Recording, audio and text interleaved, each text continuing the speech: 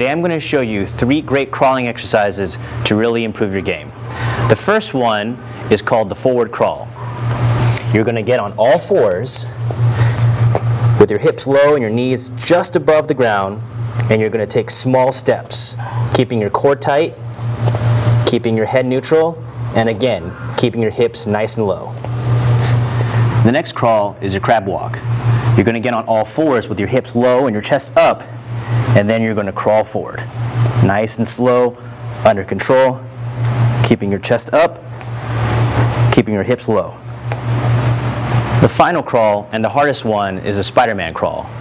You're going to start in a push-up position, and then you're going to crawl forward by taking big steps with your arms and your legs. Get low, taking big steps. Try to get your knee to touch your elbow. Stay low the entire time.